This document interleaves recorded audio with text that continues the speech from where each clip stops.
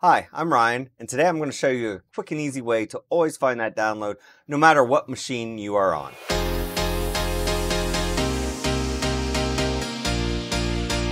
As teachers, we download a lot of materials and everything through our browser, and that works okay, but sometimes you just can't find the download, or you might download it on your school computer and be on your laptop and wonder, I have to re-download it again. Well, today I'm going to show you how to change the location of your downloads in your browser so you can always find them, and we're going to store them in a cloud storage so then they'll be in sync on all your machines. My examples today are going to be in Google Chrome using Drive File Stream. If you are using the new Microsoft Edge browser or Firefox or Safari, the idea is the same. You'll just have to look in your settings to figure out where to save it. Also, I'm going to use Drive File Stream. If you're a G Suite for Education user, you have unlimited space in Drive File Stream, so you don't have to worry about clearing out your downloads folder. If you're using a cloud storage service that limits how much stuff you can put in it, you might need to go in and clean up that space. If you are a Microsoft user and your school district's using Microsoft, you can use OneDrive to store your downloads, and then they'll be anywhere you have access to your downloads. To get started, I'm going to start up Google Chrome.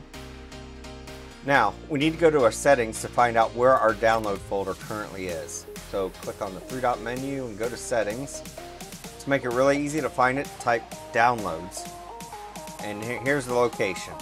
Now, I'm on Windows right here, so it's going to my home directory, the downloads folder. If you're on a Mac, this would say user/your username/downloads. Linux is the same way. It's basically the same information, same location, but it's stored on the local machine. I want to store this in my cloud storage so then I can access my downloads no matter what machine I'm on. So I'm going to click change. Over here on the left, I have Google Drive File Stream. When I click on it, I can go to my drive, and I have a downloads folder right there. If you didn't have a downloads folder, you can create one.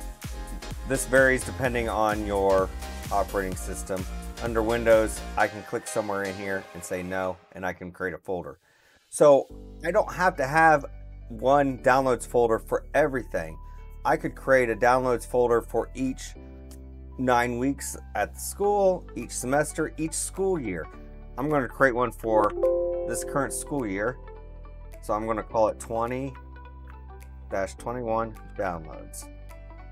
And now I could use that, and all my downloads for this year would be in that folder. Next year I could create another one, and so on and so forth. And I'm going to say select folder and give it a second here to update. Now, anything I download is going to be automatically saved in my Google Drive. So any machine that I'm signed into, whether it's my school desktop or my school laptop, I can access my downloads no matter where they are. Works out really well. But this folder could get very, very large. So if you have limits of your cloud storage, you'll need to go in and clean it up and just delete those files probably to help clean it up. But that's all you have to do, and now my downloads folder are synced with all of my devices automatically. So that's it for today. Nice quick video on saving some sanity on where that download went to. Be sure to like this video, subscribe to my channel, and visit my website at educate.me. Stay classy.